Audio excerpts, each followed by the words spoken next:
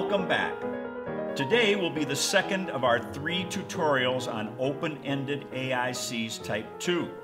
We fully reviewed the basics for AICs Type II at the beginning of video number 35, so I won't bother repeating all of that here, okay? If you recall from the last lesson, there are 3 possible outcomes or cases for these AIC Type II chains. Today we will examine case B, which is probably the most common of the 3. As you will see, the chains we will be looking at today can also be viewed as discontinuous loops type 3. And I will explain this a little bit as we are going through the examples. But we will save the formal discussions on discontinuous loops until videos number 41 through number 44, okay? So let's take a look at some type 2 chains where we have only one candidate elimination available. All right, so what we're looking for here is an AIC that begins and ends with a strong link and that begins and ends with 2 different digit candidates lying in 2 cells that can see each other, which simply means they must be in the same house. So let's start up here on this candidate 5 in row 1 and make a strong link to this 5. And then we're going to make a weak link down to this 5, and that's a surrogate weak link, which you should all know means we're using a strong link as a weak link. And then we're going to make a strong link to the 9, a weak to that 9, a strong to the 6, a weak to the 6, and finally strong to the 7. So here are the 2 endpoint cells, and they see each other because they lie in block 1. So now we know we can eliminate the start digit from the end cell and the end digit from the start cell. And the end digit, which is 7, appears in the first cell, so we can eliminate that 7. But the 5, which is the start digit, does not appear in this end cell, so you can't do anything with the 5. You can eliminate the 7, but that's it. Now, if this chain started with the 6, you could eliminate the 6 from this end cell, and you'd be left with a naked 7. But it doesn't. It starts with a 5. So here we only have one candidate elimination available. So let's draw the chain.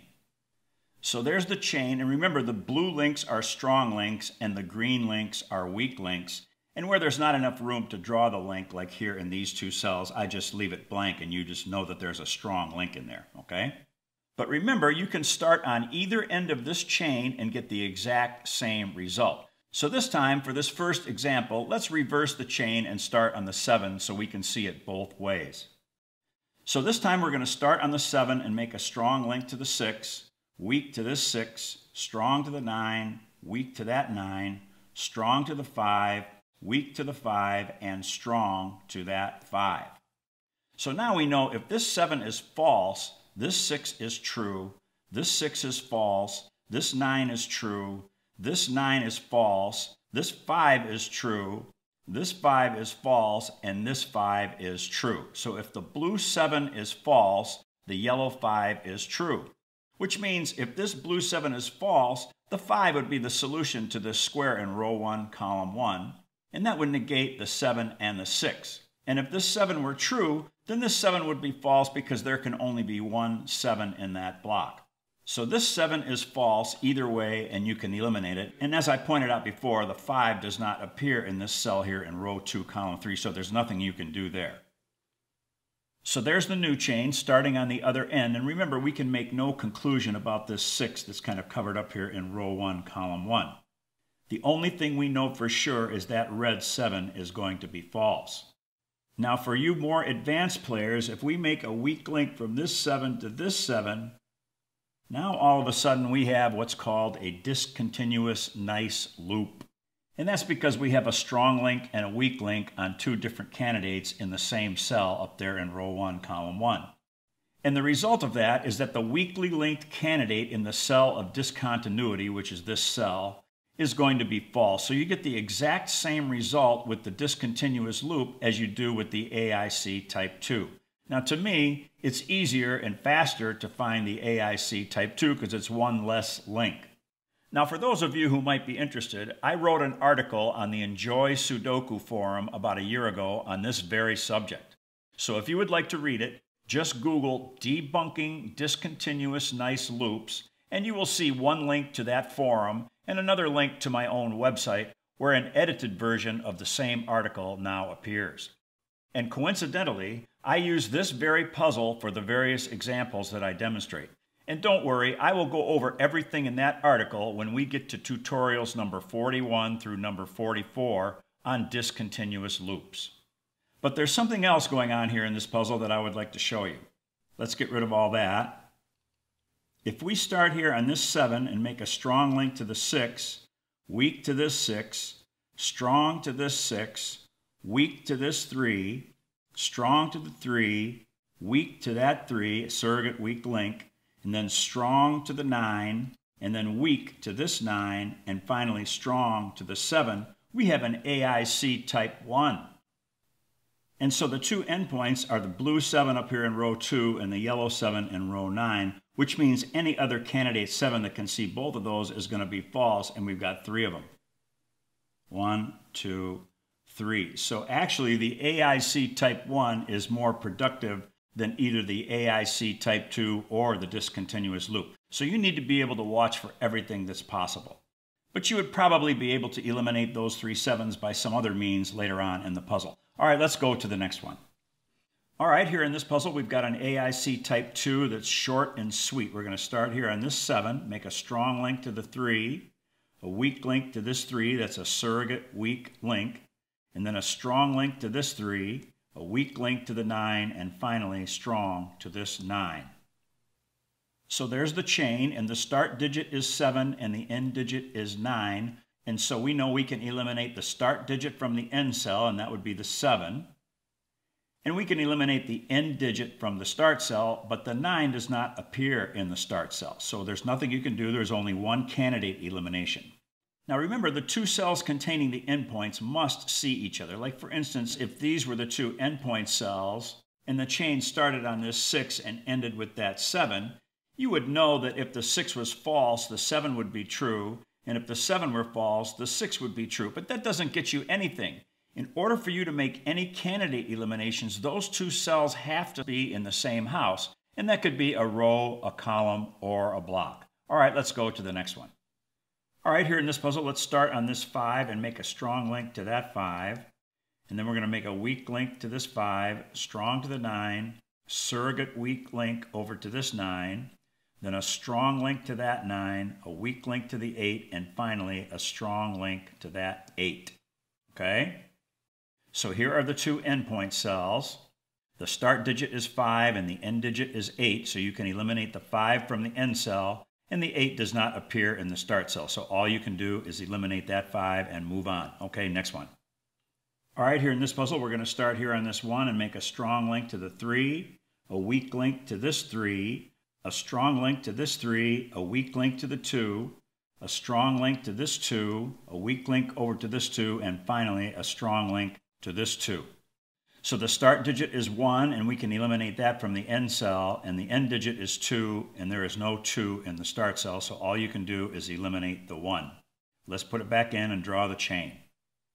So we've got a strong link from the 1 to the 3, a weak link to that 3, strong to that 3, weak to the 2, strong to that 2, a surrogate weak link over to this 2, and finally a strong link up to that 2. Does everyone see that?